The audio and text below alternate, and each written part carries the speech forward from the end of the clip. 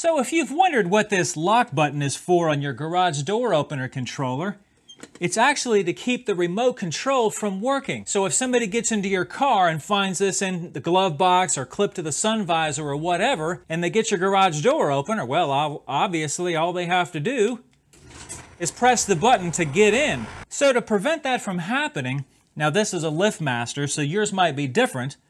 On this one, we press and hold the lock, and then it starts flashing. Now when they press the remote control button, we get an indication that somebody's trying to get in, but it doesn't actually open.